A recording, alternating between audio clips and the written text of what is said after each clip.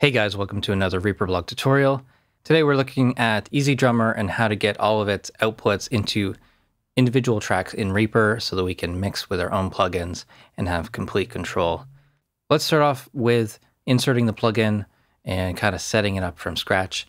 Later I'll show you my track template that I start with, and it will make things much easier. You can skip all these steps and go right to loading my track template and load it up with everything already routed for you. When we double click on EZDrummer from the effects browser, it brings up this window, routing confirmation. Do you want to make 32 stereo outputs for EZDrummer? If we click yes, then it brings up the plugin window.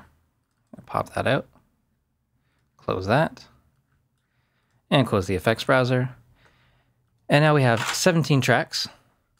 First one has the plugin on it, and then there are the individual outputs from EZDrummer. By default, they're all going to be, everything's going out EZ1 to begin with. So we need to go over to the mixer page, and to assign the outputs, we're looking at this section here, the number 1 above the drum name, or that mixer channel name. And we can assign the outputs here. There's also a shortcut, MultiChannel. You click that, and it automatically assigns it. And now this preset that loads up by default has effects on it already, and it doesn't have all the same mixer channels that the original mix preset does. So let's go to the preset selection, EZDrummer2 Modern, and instead of the basic, we're going to original mix. Now a couple new channels came up, and all the effects were removed from this preset.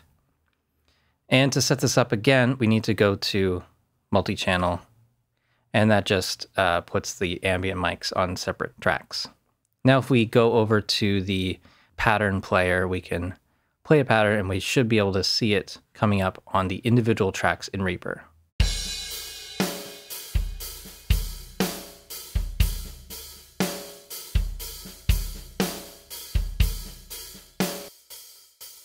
So if we solo the hi-hat, we see it on EZ4. Solo the ambient mic, we see it on 7.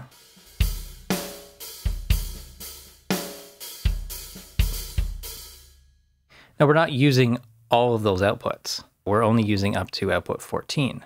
Depending on your project, you're probably not using the one-shots, the shaker, the tambourine, or the percussion ambience anyway. So you could really do this all with 8 outputs, but there's no harm in keeping them all separate. If you wanted the kick in and the kick out mic separate, that shortcut of setting it to multi-channel isn't going to work for you. You're going to have to set this to output 2, and then all the other ones will have to be moved down, output 3, output 4, output 5, etc. Now, the other thing to think about to make this even more complicated is that kick in and kick out are 2 separate mono mics. So really, they could go to one output. They could both go to output 1 and be panned left and right, right?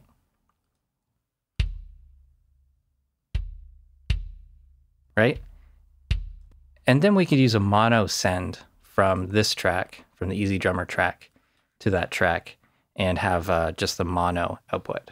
You can already see that there's some things that work automatically or close enough, and there's some things that could be a little more improved, sending the mono mics out to mono tracks, sending the stereo mics out to stereo tracks. We could have things named the right way. And what happens if we load a different preset? Do we lose all those things? So let's see if I load in a different library, such as the EZDrummer2 Vintage kit, if that comes up with the same outputs. And it does, kind of, but you see that there's different number of tracks and things like that. So ideally, you set up a track template in Reaper for each of the original mix kits that are available. So I also have the Post-Rock kit, and I could go to original mix. And here I have even more options. So actually I have to scroll over, and this one is using 14 as well. But if we're separating out the 3 different kick drums to separate tracks, then we're actually going to run out of available outputs. We have 32 mono outputs, but only 16 stereo outputs. If all of these are using up stereo outputs, then we can easily run out. That's where the panning options for the kick drum might come into handy. So kick 1, pan left, kick 2, pan right, and then we're going to 2 tracks for easy 1, and we're setting those to mono. One's only receiving on input 1, the other one's only receiving on input 1 or input 2 instead of input 1 and 2 on one track. Essentially, these are all stereo outputs, and the panning control makes it go to just one side, just the other side, or both in the middle equally. Or anywhere in between, but you're probably not going to want to do that.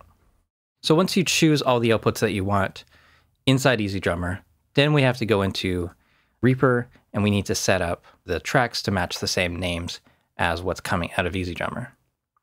So the first one would be kick, second one would be snare, snare, third one would be a snare bottom. You get the picture. It's a little bit tedious, and it is worth doing for yourself, I think, so you can get it exactly the way you want. But if you'd like a shortcut, I'm happy to share my preset and get you going a lot easier. So I put in the hard work for you already. Let me show you my preset. So I'm going to right-click, go to Insert Track from Template, going to my Instruments folder, and I'm going to EZDrummer Modern Kit. And that just looks like 2 tracks in the Arrange view, but actually all the individual outputs are hidden because we don't really need them unless we're doing automation. We're not actually putting media items on those tracks. They don't need to be shown in the Arrange view until we get into mix automation. So I just hide them. And that I keep that as part of my template, just for organization. So it loads up with the modern OG mix custom, and I honestly don't remember what the customization was there, but I think it was the mix routing. Right, so we're seeing it come up on the folder track and the individual outputs. If we switch over to the mixer view, got the folder track. This is all the audio outputs are summing into this. What's missing from this view is actually the EZDrummer track. So we see that here, but not here. The MIDI track is hidden. We're not doing anything else other than the routing, which has already been set up for you. But if you want to see the routing or see all the tracks, you can go into the track manager. We can just click and drag to show all those, and showing the MIDI, the track I called MIDI here, which is actually where the EZDrummer plugin will be. So going back to the mixer, and now you see all the routing for this track. So we've got kick in, receives audio from output 1, and that's going to its own track. Audio 2 goes to its own track. So here I'm using that panning thing that I showed you earlier to get the maximum number of outputs out of EZDrummer. There's 32 mono outputs, and I am using 20 for this kit.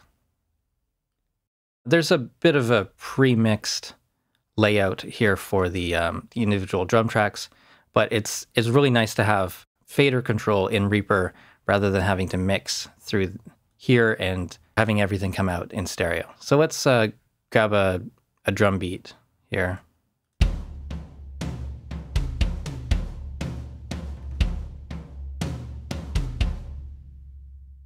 And you might be thinking, is there separate outputs for the toms? Unfortunately, that's one of the limitations of EZDrummer. You only get a stereo output for the toms, and all this fancy routing that we're doing doesn't fix that. But the good news is that the EZDrummer drums sound pretty good off the bat, and if you need to add plugins, it does take it pretty well. Not as well as some of the more raw recorded sample packs, but this is a great songwriting tool, and it should be easy, and I've hopefully made it a little bit easier for you by sharing my track template. If you want this track template, you can click the link in the description and grab it, and just put it into your Reaper track templates folder, which Reaper will find automatically and save you a lot of time. Thanks a lot for watching. Hope you've enjoyed this tutorial. Please subscribe to the channel if you haven't already. Follow me on Facebook and Twitter. Support the Reaper blog through Patreon, and visit reaperblog.net for a lot more tutorials.